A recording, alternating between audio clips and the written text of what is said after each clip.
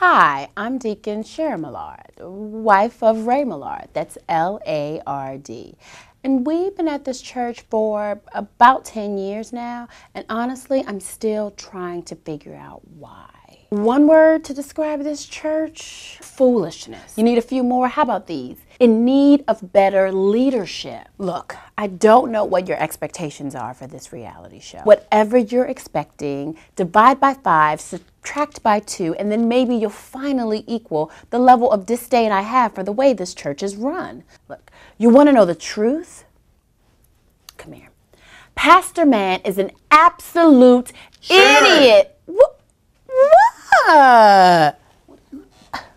Look, you probably could do a better job, but excuse me for trying to support my man. Please excuse my wife. Clearly, she's been watching too much Real Housewives of Atlanta and not enough of the Word Network.